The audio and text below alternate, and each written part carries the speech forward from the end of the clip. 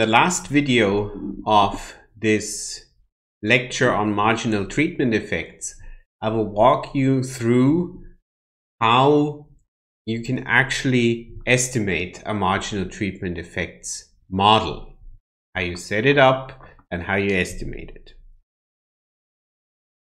So what we need for that is, first of all, we have the classic Roy model, whereby the potential outcomes are related to observable and unobservable determinants. And we also have a selection equation whereby the treatment is some function of an instrument and also an individual specific resistance to treatment or an individual specific cost.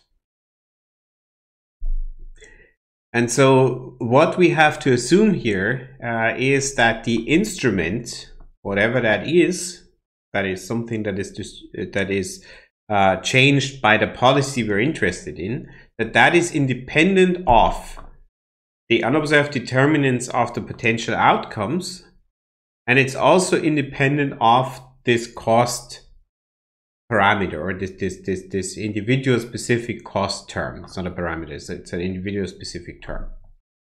So in other words, potentially conditionally on some observed variables x, the instrument should be as good as randomly assigned. That's when those assumptions hold.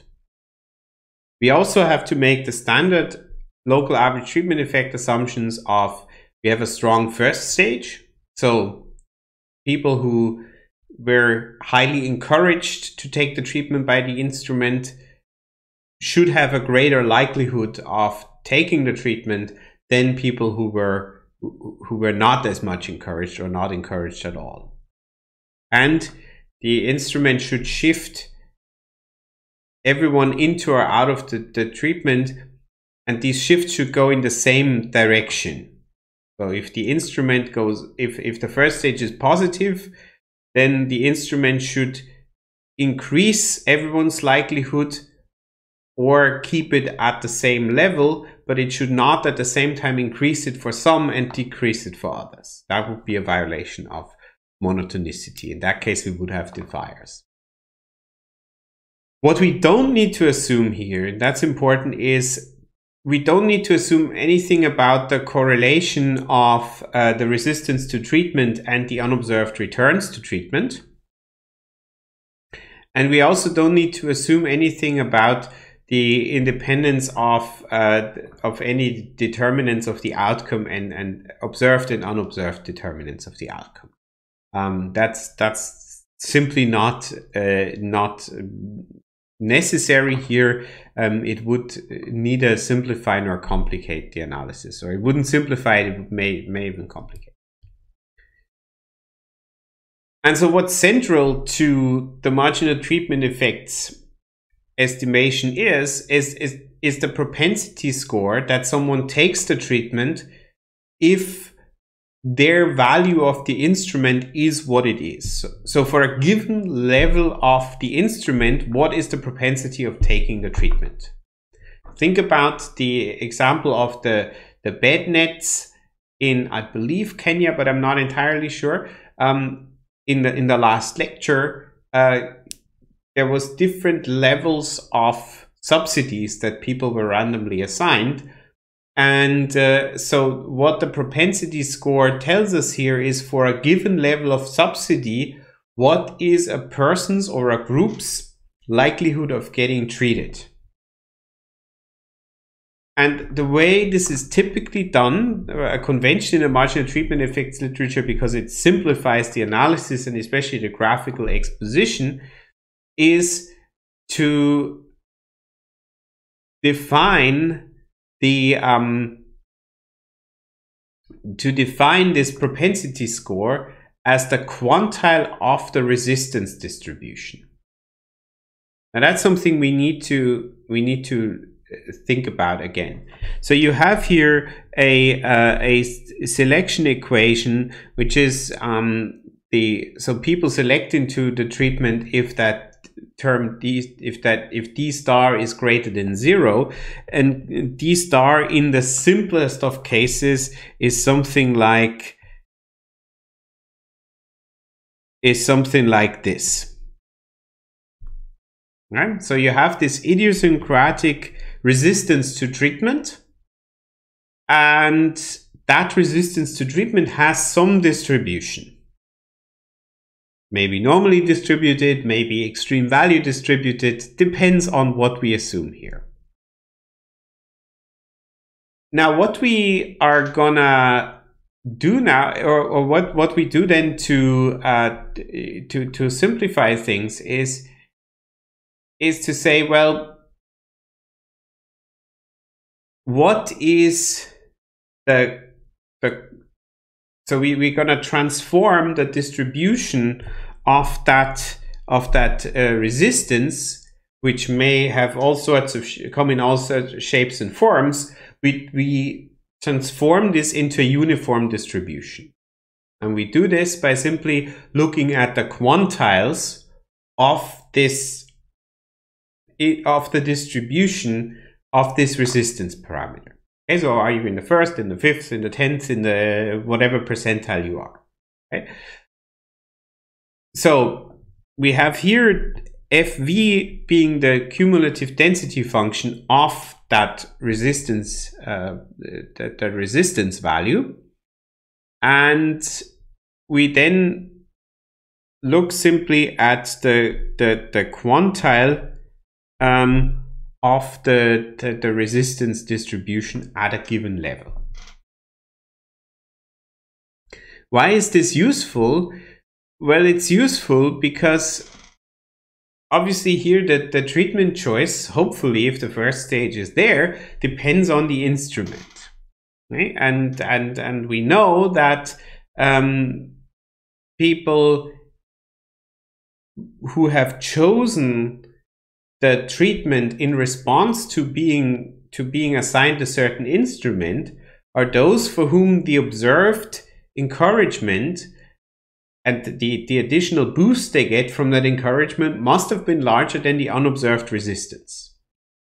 And so we can then readily compare, even if we don't observe that resistance, we must say that propensity that they take the treatment must be greater than the quantile in the resistance distribution, and they're both at the same scale. Yeah, they're both uniformly distributed. So that's what makes that's why we're transforming this resistance distribution. Now to arrive ultimately at the marginal treatment effects estimator and at the marginal treatment effects curve that I've shown in the previous video, we need to again take a step back and move back to the local average treatment effect and the Wald estimator. So remember, the Wald estimator tells us, well, the local average treatment effect, namely the reduced form, which is here in the numerator. To what extent does the average outcome change, or to what extent is it different between those people who have been encouraged to take the treatment and those who haven't? That's when the instrument is binary. And we scale this up by the share of people whose behavior has actually been changed. Right? Because this difference in averages in the reduced form is obviously the difference in averages that incorporates everyone's outcome, even those people whose behavior has not been changed. But if we want to get at the actual average difference of the outcomes for those people whose behavior has changed, and only those, then we need to scale it up by the first stage, by the likelihood, by the difference in likelihood of treatment between those who were offered the treatment and those who weren't. Well, that's the Wald estimator. So the reduced form divided by the first stage. And we've seen before that the local average treatment effect, if we use the notation from marginal treatment effects, is, or of the Roy model more broadly, is the difference in observed, the difference that can be ascribed to observed characteristics, but also then the difference that can be ascribed to individual specific unobserved characteristics that are specific to the compliers. Right? And so the population of compliers may be obviously very different. So that those unobserved returns to the treatment may be different for the compliers than for never takers or always takers. That's what we've learned so far. And now with the marginal treatment effects estimator, we're putting this idea of a local average treatment effect and of the Wald estimator to a more advanced use. Because what you need in order to trace out this marginal treatment effects curve, so for people at different levels of likelihood of them taking the treatment, you want to know what is their treatment effect. You obviously need lots of data and instruments that shift people in and out of treatment at different segments of that curve. And the only way to do this is to either have a continuous instrument or an instrument that is discrete but has more than 2 or 3 options. So here, let's think about it as a discrete instrument, and let's think about it as if we did a pairwise comparison of Wald estimators.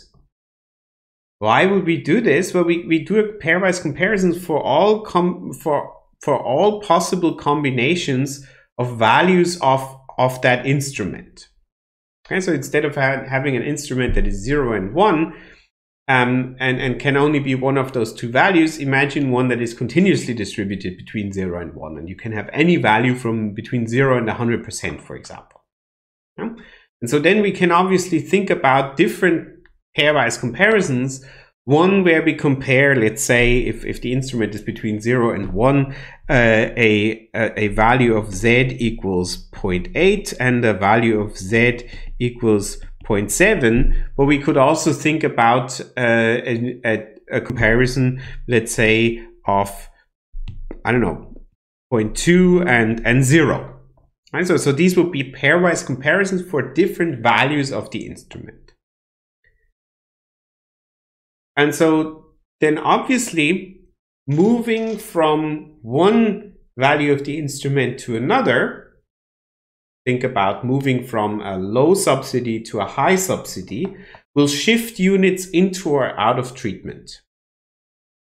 And so the pairwise local average treatment effect is simply the average treatment effect, again, of those people complying with the change in the instrument, so who are shifted into or out of treatment.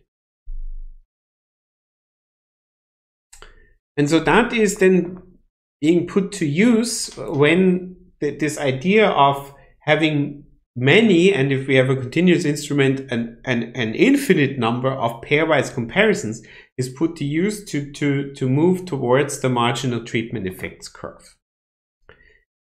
So here we first of all see the first stage.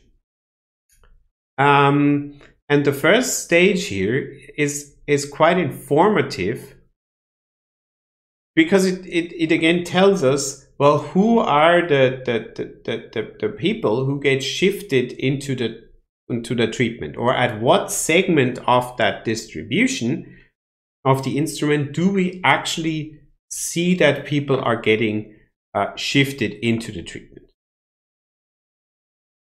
Now here in that review paper that actually lays out the method very nicely by Cornelissen et al., a paper I highly recommend if you want to apply this method, and even if you don't, if you want to understand treatment effects, read that paper. They take the example of the distance between your birthplace and the nearest college as an instrument. But the idea is that the closer you've been born to a college, the cheaper it is for you to attend a college, which for certain parts of the population probably has a strong first stage. For other people who are always takers, it probably doesn't. Who would anyway go to college no matter how far away, it doesn't. And for those people who would never, but there are probably some people whose decision whether to go to college or not is actually affected by how far away that college is. But that's obviously a continuous variable. And now we can think about what the first stage could look like. And and here the idea is that if we decrease the instrument from, let's say, 120 to 90, so we compare people who who are at a distance of 120 and say what would happen if they were only at a distance of 90. Well, if this curve is the first stage, then the corresponding increase in the likelihood of going to college is they would move from 0.5 to 0.75 here. Okay, so what is it what we see here on the vertical axis? If you remember the marginal treatment effects curve, we had UD here, and then we had the treatment effect here and saw some downward sloping curve. What is here on the vertical axis is the horizontal axis for the marginal treatment effects curve.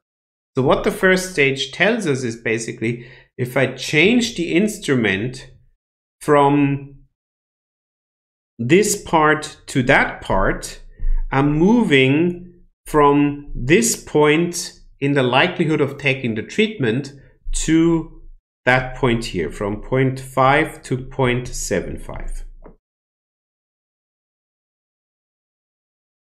Now, obviously, that is hard to do for if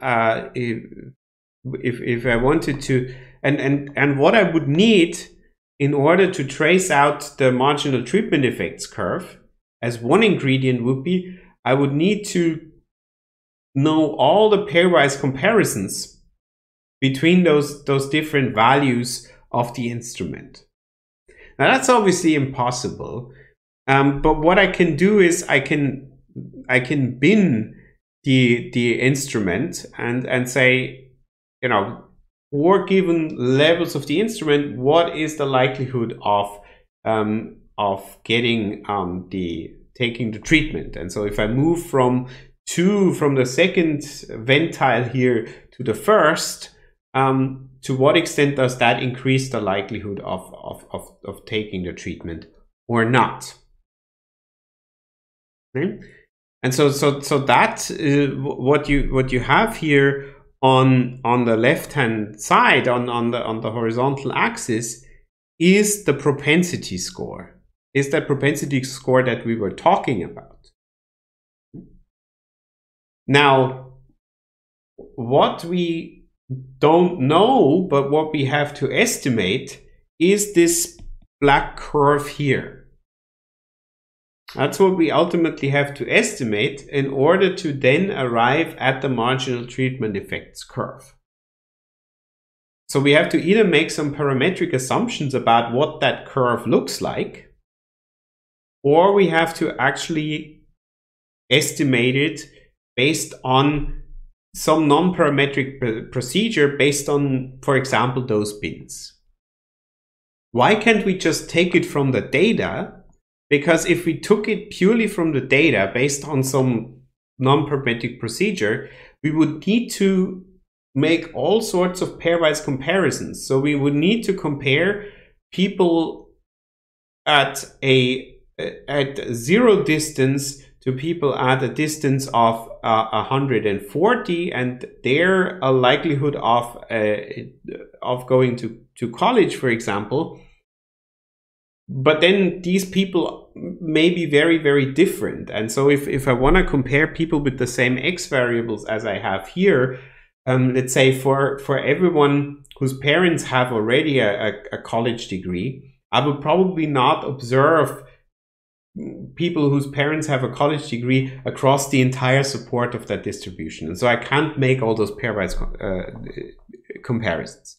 So I either have to make an assumption about the shape of that function, or I need to do it with a finite number of bins and compare them. Okay, so the idea here is basically that we obtain what this curve gives us basically, or let's look at it better here. We change the value of the instrument. That changes then the likelihood of taking the treatment. That's the first stage. And then we can do the same obviously for the outcome, which is the reduced form, and put them on a walled estimator. Right? That's what we do here. So basically for each of those bins, we say, well, for each of those bins, what is the average level of treatment or treatment propensity? And for each of those bins, what is the average outcome? And if I put the two together, here the average outcome and here the average treatment, well, then the walled estimator is nothing more than 1 over the other, and it's that. And so if I have different groups defined by X, then I would simply average across all those. Okay, that's what an IV estimator with a continuous instrument, what it would come down to. Okay, so I take at different levels of the instrument, I take the propensity to take the treatment, and at different levels of the instrument, I look at the outcome, and then I take the average across all those, and weight them then, and have basically, if I do this over multiple groups, I weight them over these groups. How exactly those weights come about, you can read this up in an econometrics book. It has to do with the variation of the treatment within each of those groups, and the higher the level of variation within each of those groups, the higher is that weight. But for the moment, the important thing is just that it's a weighted average across all the weights of those specific groups. So let's go back to the marginal treatment effect. This all may seem a bit all over the place. We're talking here about walled estimators and then about marginal treatment effects. But these are all different ingredients of the overall procedure that we will all then put together in the end of this video. So remember, the marginal treatment effect was the treatment effect for people with a given propensity score, that at that propensity score are exactly indifferent between taking the treatment or not. Okay, so these are the people for whom in this selection equation, which is alpha plus z delta plus vi, in this selection equation, where at their level, at their propensity score, which is determined by their individual specific cost, where d star is exactly 0. So these are the people who are indifferent, and so their treatment effect again is the treatment effect, the difference in outcomes that is due to average differences under treated and controlled state, and or let's say due to observed differences, and also then due to unobserved returns. And so the interpretation here, what is the marginal treatment effect? Is the treatment effect of a person or unit with observable characteristics X who is at the youth quantile of the distribution of resistance, or roughly speaking, of the likelihood of taking the treatment. So it's simply that the person who is just indifferent between taking the treatment or not. Then the idea is, if we depart from there and shift one more marginal person into treatment or one more marginal person out of the treatment, what is the change then in the treatment effect that we should expect? That's the slope of that marginal treatment effects curve. That's exactly what we see here. Right? So for a given propensity of taking the treatment, if we change that propensity by a small amount, then what is the expected difference in the outcome? That's what the marginal treatment effect exactly tells us. Now the question is how to estimate that. Okay, and so maybe just a final comment here. Again, the marginal treatment effects curve is exactly that. Is this conditional expectation here relative to the likelihood of taking the treatment, which is high here and low there, or the resistance to taking the treatment, which is 1 at its highest and 0 at its lowest. And then I want to know what the slope of that curve is, whatever it looks like. And so then I start at a given level, let's say here. So I have a low propensity to take the treatment to begin with. I have a high resistance, and I'm asking myself, what if I shift one more person into treatment? What is the gain, the slope that I get here? And is and so obviously you could think about a marginal treatment effects curve that flattens off, or that is a straight line, or whatever it is. We obviously don't know, and that's why we estimate it. So how do we do that? The problem here is that we neither know the unobserved returns to treatment, nor the unobserved costs of taking the treatment. And so in other words, there are a lot of things in here that we don't observe. And so we need to make assumptions about them. And the assumptions that are obviously the most straightforward to make is what Björklund and Moffitt in their early work have done. So they have just assumed that those three variables are jointly normally distributed with a given variance and covariance matrix. And so then you can obviously, with some weak identifying assumptions, that the instrument is as good as randomly assigned, that whatever, there are certain exclusion restrictions, and then you can simply estimate that with maximum likelihood. So that is a fairly straightforward procedure once you make those assumptions. The problem is that it's not clear whether the assumptions that go into that may be too strong, and because a normal distribution is a very particular distribution. It's symmetric, it's inconsistent with quite a lot of choice models, and so it may not be the best. So then Heckman and Whitlasil in a couple of papers have actually developed a fully non-parametric version that at the core of which are those, let me go back here, are those pairwise comparisons of the treatment effects. If my instrument shifts people into treatment here, what is the effect? And if it shifts people into treatment here, what is the effect?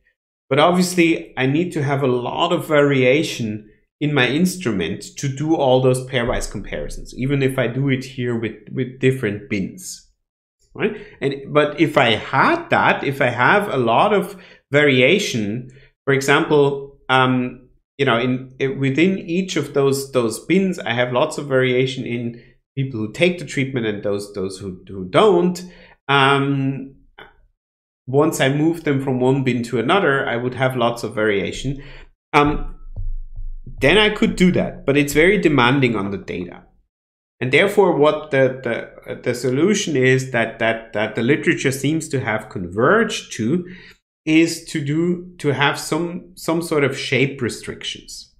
So you assume that the potential outcomes are linear and separable. So you have an observed and an unobserved component that drive the potential outcomes. And you assume that the marginal treatment effect curve is independent of X. So to show you how this works, let's again move to the marginal treatment effect. And what one can do here is the following. So again, the marginal treatment effect is nothing more than the expected outcome for given observed variables X and a given propensity to take the treatment. And then I want to have a marginal change in the propensity score, and that then gives me basically the slope of the marginal treatment effect curve. So what is that outcome equation, or how do I get there? Well, we need to do something with that expectation here. In Björklund and Moffitt, we've used the assumption that these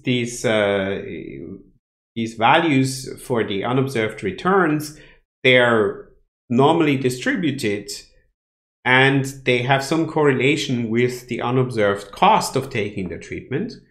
And then I can simply express this in terms of covariances, variances, and the inverse Mills ratio, and I'm done.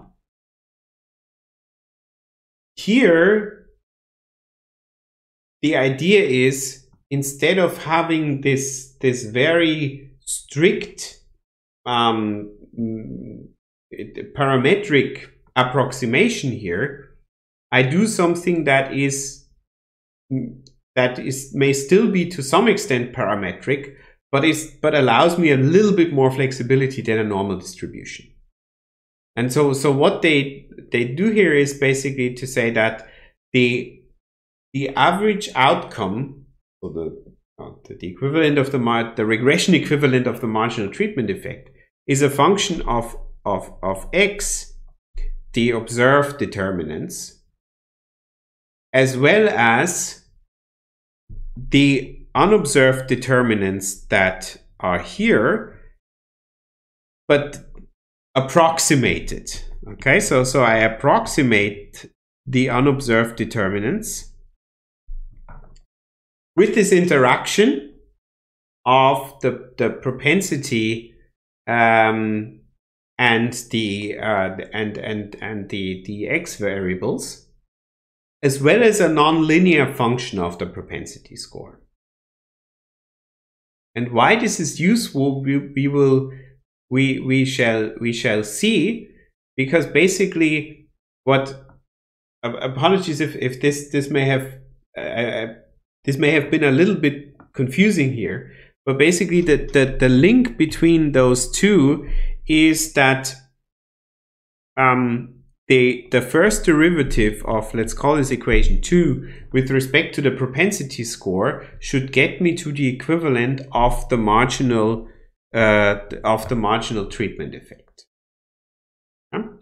And so that's what we achieve here. If we take the first derivative of equation 2 with respect to the propensity score, that first term here, this one here cancels out. The P here is also gone through the derivative, and then we're left with the derivative of that nonlinear function with respect to the propensity score. And that nonlinear function accounts for this unobserved component here. This is what we see here. The question is just, What is that K? In the Björklund-Moffitt model, the K is just a function of the inverse Mills ratio. In a non-parametric or semi-parametric model, it's something else. It could be a polynomial of the propensity score, or it could be a pairwise comparison of all those bins, and it could come from that. So what Cornelissen et al. In their JPE paper do, for example, is they use an outcome equation equivalent to this one here, right? So they obviously do this in a regression framework, where they have here the propensity score, so which they first estimate based on probit or logit. So the propensity score of taking the treatment as a function of whatever the instrument is and all the x variables. And then they take that estimating equation, plug in those propensity scores, and simply they approximate Kp, in their case with a second order polynomial. You could obviously also take a higher order polynomial. Yeah? And then they estimate the effect of the treatment, which I believe is this. So they're after the effect tau. And so they can then calculate the derivative of that function. When they estimate all the parameters, they can calculate the derivative of that function with respect to the propensity score at given values of x, and that gives them ultimately the marginal treatment effect curve. So again, to come back to this equation here that admittedly looks quite messy now, let me just repeat this. So ultimately what you want is, you want for any propensity score that is then equivalent to UD when people are indifferent, you want to know what the average outcome is, and for a given x variable, and then the slope of that marginal treatment effects curve is the first derivative of that expectation with respect to the propensity score. Right? So what we see here, the marginal treatment effect, that is the slope of the MTE curve. That is the slope of the curve over here. So if we want to get that slope, we obviously need to have a function that then yields that slope. And that's what we have. That's what we have exactly here. So in essence, we would integrate over the marginal treatment effect curve. So this function here relates the average outcome to the propensity score in a non-linear fashion. If it was linear, well then, you know, that would be the equivalent of that curve being linear, but it could obviously also be non-linear, whereby if you're here at, let me draw in here a non-linear curve. If you're here at a very low level, let's say you start out at point A and you have an instrument that shifts people to point B, it may not increase the average outcome because, you know, either it doesn't shift many people into treatment, or those who shifts into treatment simply doesn't have a huge effect. Right, so here we have a nonlinear relationship, or we allow for a nonlinear relationship between the average outcome and the propensity score. And the first derivative of that equation with respect to the propensity score is the slope of the marginal treatment effects curve, which is what we ultimately want to estimate. When we go back then, so we can, from that, when we estimate that equation, we can back out the marginal treatment effect curve for many points, or if we parameterize the model in the way that it has been done here, and estimate this parameter and then estimate that parameter, we can actually parameterize and actually draw the marginal treatment effects curve, because based on these parameters we know exactly what the slope at different propensity scores and at different values of x actually is. Now there are inbuilt routines that do that in various statistical softwares. It's not something that's super straightforward, but for students who learn these methods today, it's definitely something that you will in the future have to wrap your head around. And I admit it's not the simplest thing to understand. But the most important thing to understand about marginal treatment effects is essentially the marginal treatment effect curve that I've shown you here, and why it's useful. And it's useful because, again, if this is the treatment effect and this is the propensity to get treated, or it's actually 1 minus the propensity of getting treated, then if we do a policy analysis and again we observe, we have a natural experiment that shows us that we have a pretty high treatment effect because it shifts those people from between A and B, it shifts those people into treatment. We cannot readily extrapolate from those people to others. Why? Well, because the treatment effects for another group, suppose we rather go from B to C, their treatment effect is a lot lower.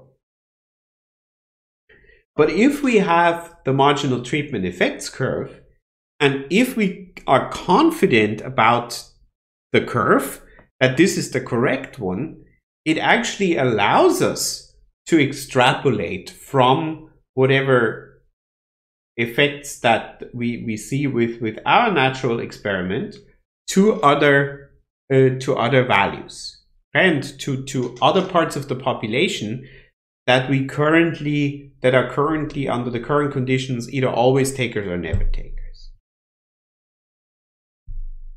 In the lecture slides, I give further references to papers that do this very well, that either apply this method very well and produce a very insightful policy analysis, and also to methods papers that explain in greater detail how that extrapolation from the local average treatment effect by an instrument with, let's say, multiple values or a continuous instrument, how that extrapolation exactly works. And if you do any policy analysis in the future, you will probably need to develop a deep understanding for things like compliance, for heterogeneity in treatment effects, because this is more and more recognized as an important challenge, but also a source for very important insights.